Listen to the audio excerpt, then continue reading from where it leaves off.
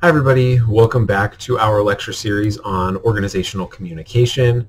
Today we are going to be talking about power, and not power as in, electricity or a superpower, if you will, but we're going to be talking about power and influence in a group, in an organization, and in a variety of different contexts actually, because power manifests in a lot of different ways in a lot of different places.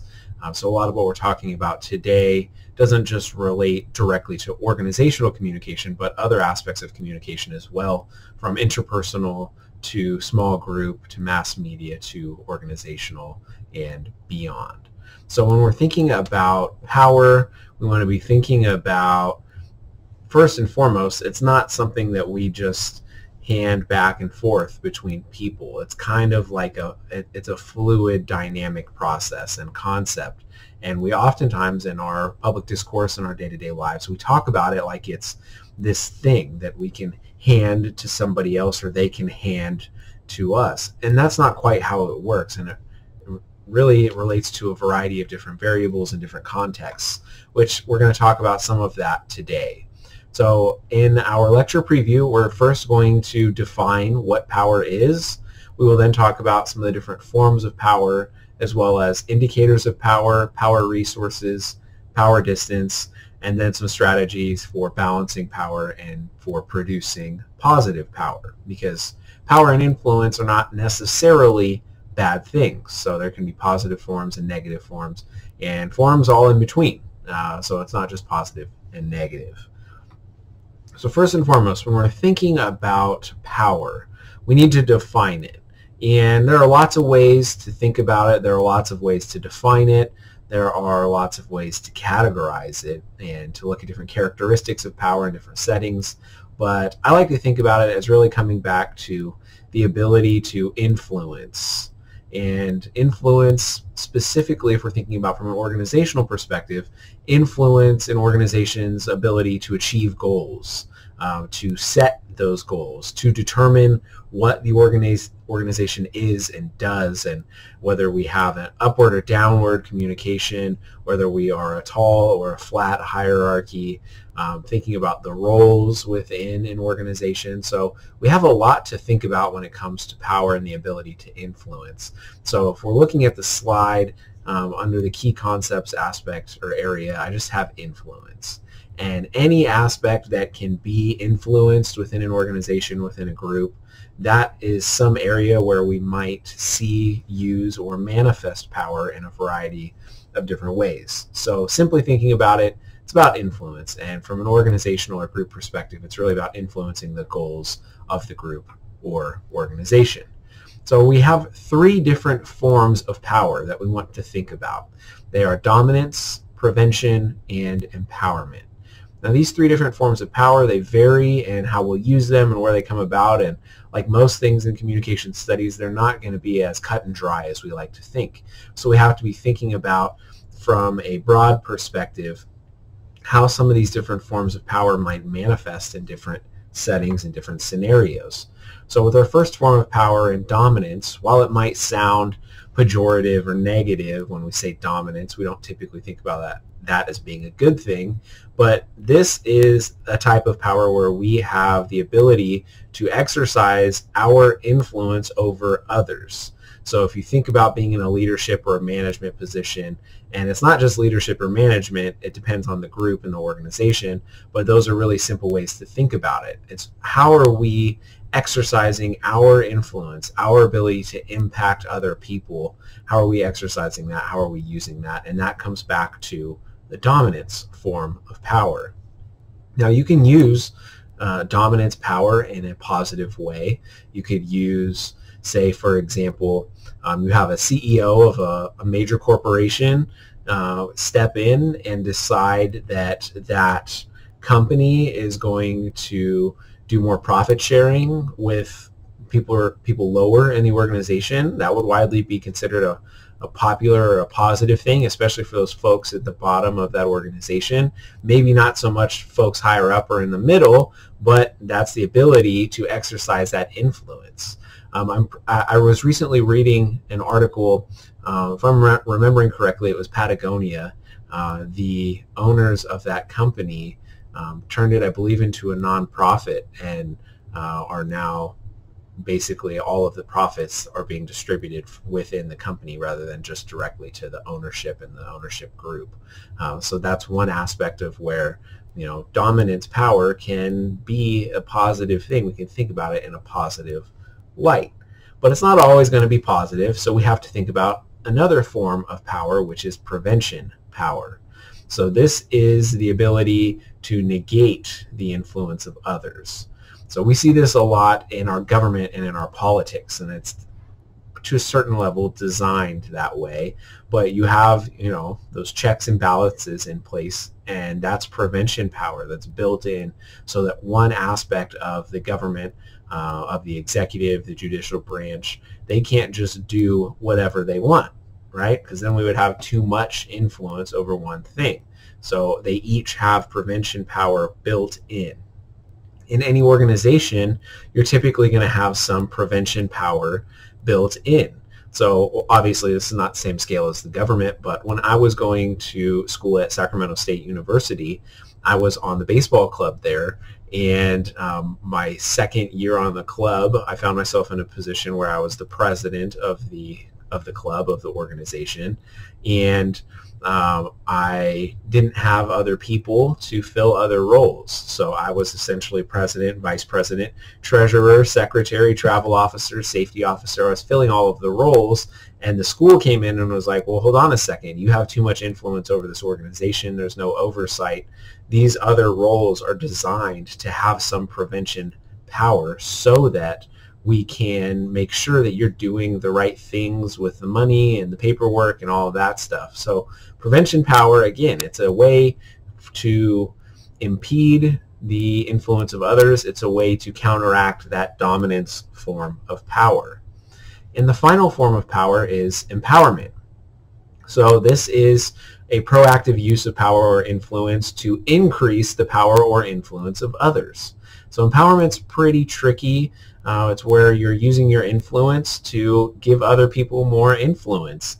And sometimes that's a good thing, sometimes that's a bad thing, and it really requires a lot of critical thinking and decision making on your part, because ultimately you have to be thinking about, is that person ready? Are they in a leadership position?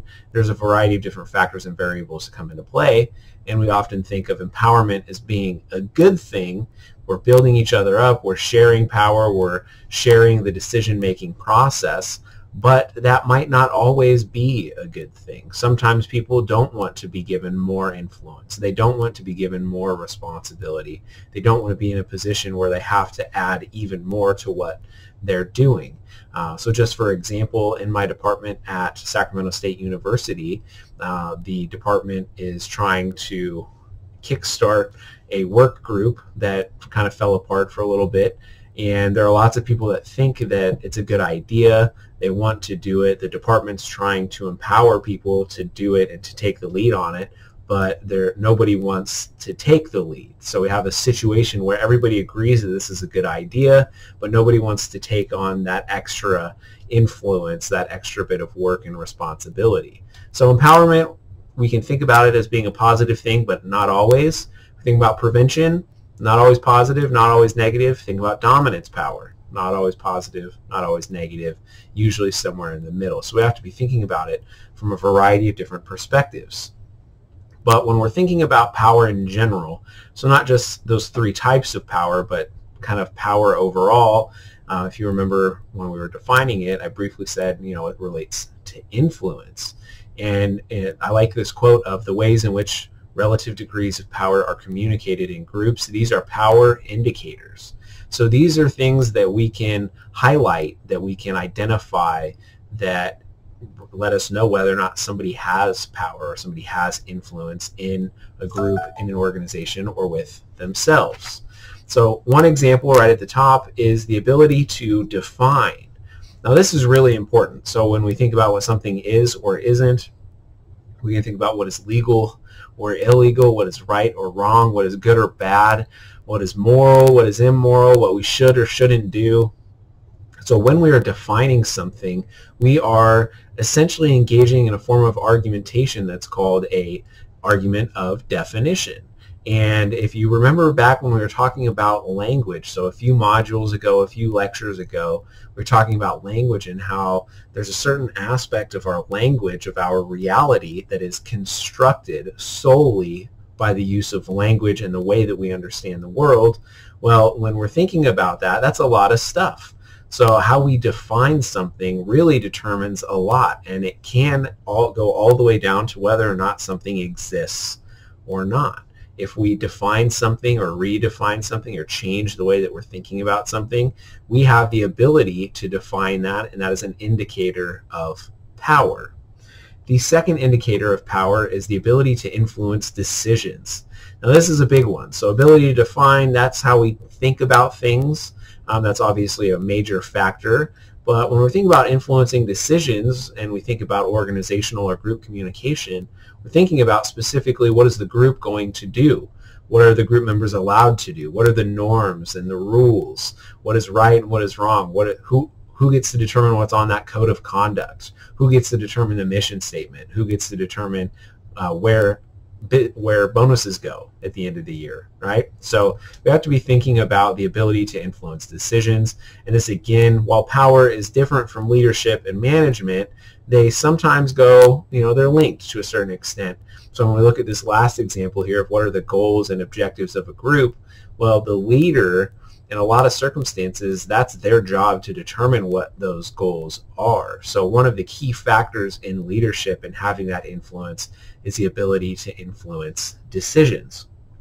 And the final ability here is a little bit more abstract, but this is the ability to communicate freely. So when we're thinking about power, when we're thinking about how we can leverage power in different situations and different types of power in different situations, the ability to engage, to communicate, to feel like you can communicate and engage in a different setting or in any setting, that is a form of power and influence, because you have the ability to share your ideas and have your voice heard and valued. That is a form of power. So below, when we look at this, we see higher perceived power and influence equals more communication.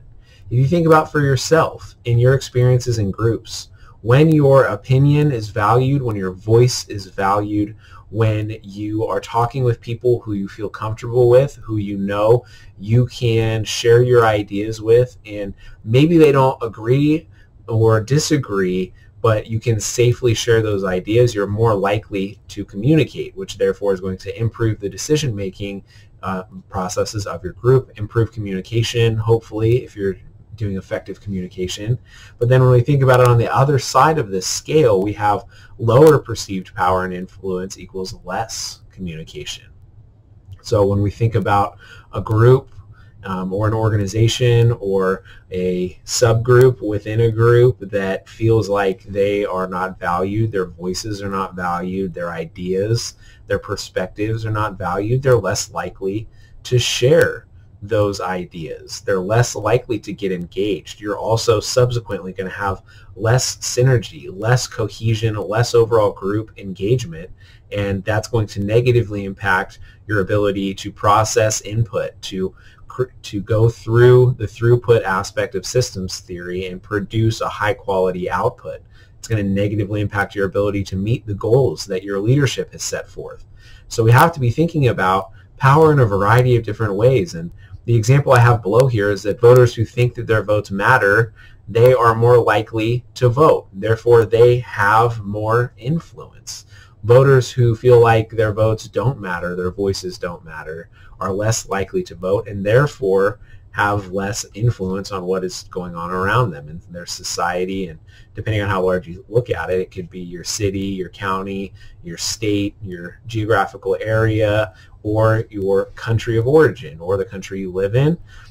So there's a variety of different ways that we can highlight and think about power. So just to backtrack a little bit here, we have the forms of power, which are dominance, prevention, and empowerment, and then we have indicators of those different types of power. That's the ability to define, influence, and communicate. So we've talked about those two aspects of power, but now we need to start thinking about power resources. So when we think about systems theory and we're thinking about input, throughput, and output, we are thinking about resources, right? And input is fundamentally that acquisition of resources from outside of a group or organization, bringing them into the group or organization, and then hopefully using those resources to produce a high quality product at the end of what that group or organization is trying to do. So when we're thinking about power resources, we want to define it as anything that enables individuals or groups to achieve their goals, assist others in achieving their goals, or interferes in the goal attainment of others. So this is anything that enables individuals or groups to achieve their goals or interfere with somebody else's achievement of their goals. Well, that's a lot of stuff when we think about all of the resources available that could impact our ability to achieve our goals, or that we could leverage to negatively impact somebody else's ability to achieve their goals. There's quite a few things we can think about, and a handful of them are on the right side of the slide, and these are types of resources. So first and foremost, we can think about information as a power resource. This is a big one, right? So there's a common saying that knowledge is power. Well, the idea there is that if you have more information, if you have higher quality information, if you have more relevant, more current, more accurate information, you can use that information as power to achieve goals more effectively for yourself, your group, your organization, or to negatively impact another group or an organization, or even an individual. So when we're thinking about knowledge, we're thinking about information, we have to be thinking about how do we use that as a resource, but also this circles back to why it's important to think about information evaluation and how to evaluate information critically. We have to be able to determine what is high quality information, especially if we want to think of it as a resource, because we do want to have those high quality inputs entering our groups and organizations. Number two is expertise, and this is quite clear, right? If you are an expert in something, you have some ability to influence a variety of different things related to that. So if we think about accountants, so certified professional accountants, they have an expertise in accounting, and people will pay them money to access their expertise. That is a power resource that accountants leverage, that they use to make money, to live, to pay their bills, to do the things that they need and want to do. Now, so expertise is a major one. You can think about lawyers, doctors, teachers, professors, politicians. I mean, really anybody who has developed an expertise in any field, they can leverage that to gain more influence in different organizations, to do different things, to achieve different goals, because they can use that knowledge and that expertise as a resource to help themselves achieve their goals, and as well as their group and their organization. Then below that, we have legitimate authority. Thinking about that as a resource, we want to be thinking about our title, our experience, our knowledge, our position. It's kind of the authority that we are given when we think about being put in a leadership position. We have that ability to influence others that's given to us, whether we're in a leadership or a management position. That's authority that is granted to us in those positions. And when we leave those positions, we leave that authority, that power resource behind.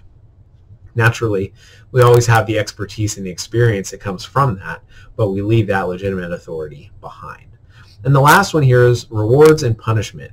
Now, this is pretty simple. It's pretty straightforward. If you think about your ability to influence somebody else, and if you have the ability to reward or punish somebody, you all of a sudden have the ability to influence them to do what you want them to do, to think the way you want them to think, to feel the way you want them to feel. And this is a pretty common thing that comes up when we're thinking about persuasive speaking in an argumentation or public speaking setting.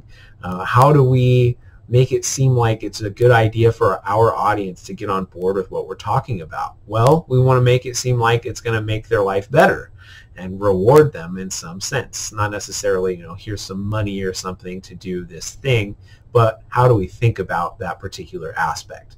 We have intrinsic and extrinsic rewards and punishment. So intrinsic is going to be something like when you get told that you did a good job, or you get some praise, or you feel good because somebody in a position of influence said that you did a good job. extrinsic rewards and punishment are going to be things like raises and money and those outside factors, those outside things that people in leadership and positions of power can use to influence other people to do different things.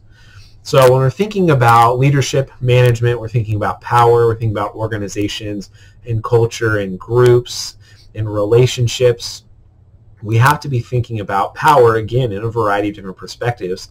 And it's quite clear, because I'm sure you all are aware of this, there is such thing as power distance. So this is the way people in a society relate to each other on a hierarchical scale.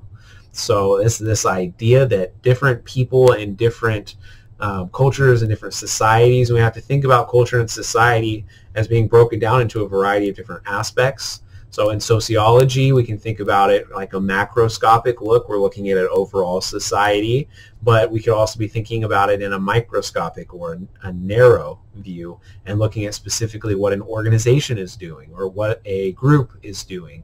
And we can think about that power distance. So how do groups in different settings and different cultures and different societies engage with power? And this is a pretty interesting factor that comes into play. So to highlight this, we're going to talk a little bit about culture.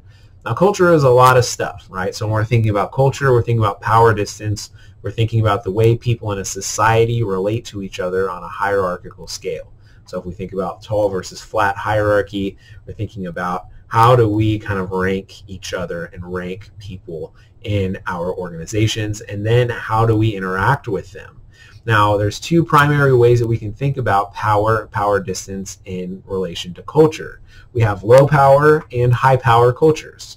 So a low power culture sees inequality as sometimes necessary, but equalizing relationships is better for everyone. So the idea there is that some hierarchy is good. So for example, you could have an organization that is based on a low power culture idea, and the organization will exhibit some of these general values. So they will have equal power sharing, so they'll have balance. They'll engage. People in leadership and management positions will engage with subordinates or people that are lower on that hierarchy and ask for their insights and engage with them and think about what they want to do, what they would say, and how they would function in a setting. They also would discourage attention to status differences. So if you're in one of these kind of low power culture organizations or groups, it's not so much like I need to call you doctor or professor. You can just call me by my name, right? So the idea there is that we're reducing that power distance and getting more to like a level playing field. And the last thing here is that challenging authority is seen as a good thing. So if you're in an organization where you feel like you have the ability to communicate freely, you can leverage that form of power, that power resource. You can challenge people in positions of authority, and ultimately, if done effectively, this improves the decisions that are made by the group. Now, on the other side of this, we have high power cultures, and these are seen as inequality as the basis of social order. So we have very rigid, very strict hierarchy. It's going to be more tall and it's going to be rigid, and we're going to engage with power and power distance in that culture in a variety of different ways.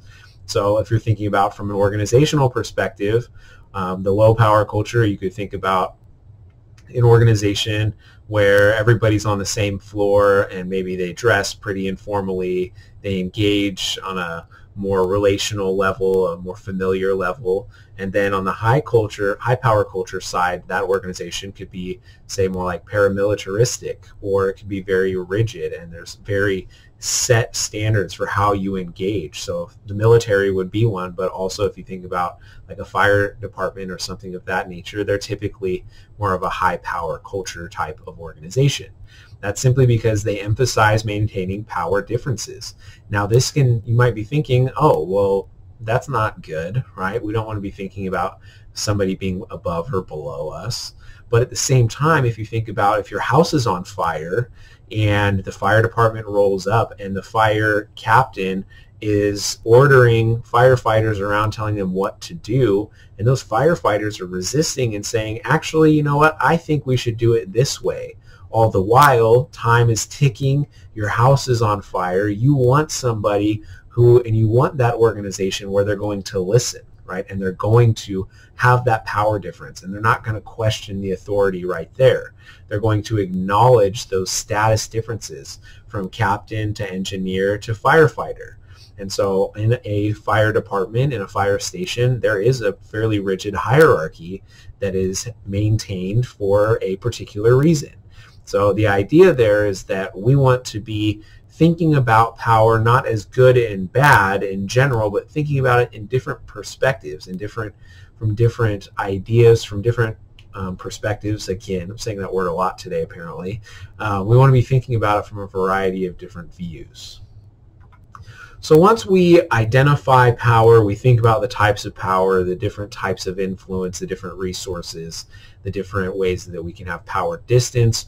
We want to start thinking about how can we balance power, because this is where we really get into some of the interesting strategies that we can use to negate power that's used for nefarious or negative means. So balancing power, or defiance, is the unambiguous, purposeful non-compliance. It is a prevention form of power, and it's when we just adamantly, we're not going to do that. We are not going to do that thing. Why? Because we don't want to, we don't think it's fair, we don't like it, I don't like it, right?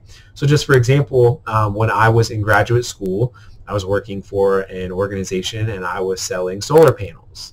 And we had a new district manager come in who wanted us to do things that I found to be unethical. And this was mostly because I, at that point, had spent a pretty good amount of time studying persuasion and attitude change and body language. And the things that they were asking to do, I thought they were unethical and coercive. So I talked to my manager and my district manager, and my manager was very receptive of that, knowing my background, and my district manager told me that I had to do it if I wanted to work there. Well, I chose not to do that. I defied that, and in doing so, I just went and got another job. So defiance can look a variety of different ways, but that's just one real-world example where I defied a person in a position of authority, a person in a position of power, because I didn't agree ideologically or ethically. So when we think about defiance, it's direct, right? I was saying I'm not going to do this. But the other form of balancing power is resistance, and this is more covert. This is ambiguous non-compliance. This is where we choose not to comply, but we're not going to be super explicit about it. We're going to go about it in a more strategic manner, and we're going to talk about some resistance strategies right now. So we have 4 on the slide right now. We're going to talk about 5. The first one here is sluggish effort. So this is doing something slowly, doing something with minimal effort. We are just taking our time. And it's that situation, where you have a parent who's telling you to do a chore and you really don't want to do it. So you're just taking a super long time to do it because you're doing it, but you're not doing it very quickly or trying very hard. And when you look back on that or think about it, it's like, had I just done it quickly and done it right the first time, it would have taken me a lot less time overall. But that wasn't the point, right? We weren't being reasonable or rational in that sense. We were trying to resist that power. The second thing here is called strategic stupidity. And this is acting like you don't know how to do something, right? This is you acting like, oh, I don't know how to do that, or I don't remember that, or can you tell me again, or I missed that, or I didn't see the announcement. I didn't see the email, when really you did, but you just don't want to admit that you did, right? So acting like you don't know how to do something or didn't know about something, this is a form of strategic stupidity, and it is a form of power resistance. Number 3 is the misunderstanding mirage. So you say, oh, I did this. You do something wrong on purpose so that you don't have to do it again. So it's like, oh gosh, I'm sorry. I don't know how to do this. And then you get to a point where somebody says, oh gosh, I'll just do it. And then we get to this idea, this fairly common saying, right? If you want something done right, you do it yourself.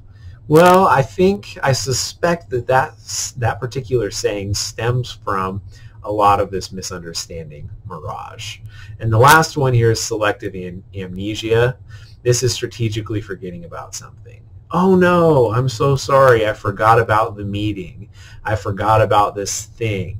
And really you didn't, but you know you have plausible deniability. So you say that you forgot, but you didn't really forget. You just didn't want to do it. So these are some of the different forms of power, some of the different strategies we can employ. You may or may not have done any of these. Personally, I've engaged in all 4 of them, but they can be ways for you to resist that power without having to be defiant, without having to be direct. Because there are some situations where being direct is not always good.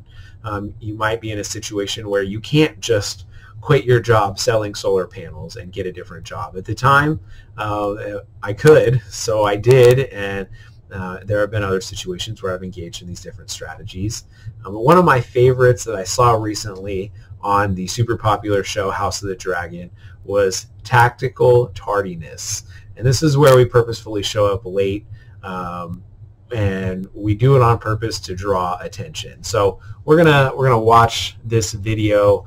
Hopefully you can hear it on the recording, but I'll share the link if not. Reaching back to the days of old Valyria and the age of dragons, with House Targaryen and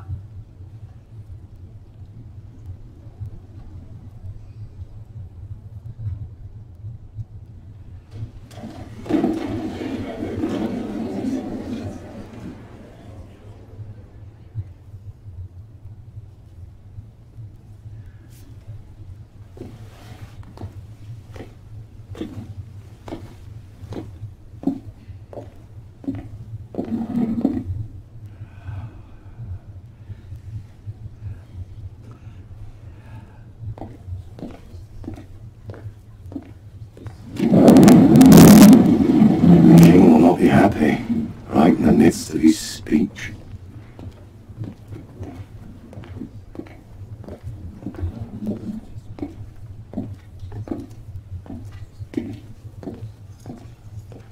The beacon on the high tower.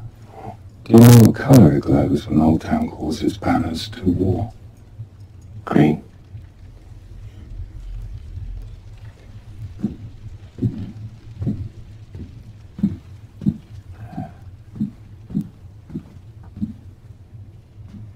Congratulations, stepbrother.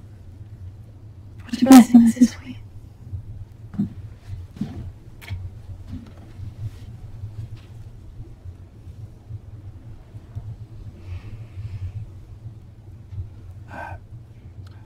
Please be seated. All right, so this particular clip, right, it shows somebody who is the queen entering late, and it's purposefully late. And earlier in the scene, they were asking about where the queen was. And I just saw this, and I thought that it was a perfect example of tactical tardiness. You show up late to show that you're there, but you don't necessarily want to be. So when we think about these 5 different resistance strategies, we can think about things from a variety of different perspectives, and it gives us an opportunity to balance power, to use our influence in a variety of different ways. Now, I told you all that we're going to be thinking about power not just as good or bad, but we want to think about it as something that we can leverage in different settings to achieve different goals. And one thing that directly relates to power is this idea of assertiveness, or the ability to communicate the full range of your thoughts and emotions with confidence and skill. This is really difficult, and this goes back to that power resource of having the opportunity to communicate freely. So sometimes we can put ourselves in a position where we do have influence, we do have power, we have that power resource to communicate, but then we choose not to for a variety of reasons. So when we're thinking about engaging in assertive communication, we have some tips for doing this. And these are really simple. I'm going to move pretty quickly through them. But the first one is just to simply express how you feel. If you feel uncomfortable with the situation, if you feel like the way that you're being asked to complete a task is unethical, say that, bring that up. And that can be challenging, but it can also be really valuable. It can be really valuable in how you engage in that group or in that organization. Number 2 here is to specify the behavior or objective that you're seeking. So with my example of when I defied my district manager and ended up leaving that position selling solar, I specified specifically, here are the behaviors that I'm being asked to do, and here's what I don't like about them, and here's how I feel about them, and here's what I would like to do instead. And I did not get what I was asking, and that's okay. You're not always going to, but I inevitably at the end of it felt comfortable, felt good about the situation and the decisions I had made, because I had asserted myself and I put myself in a position where I could at least try to gain some influence or some power in that situation.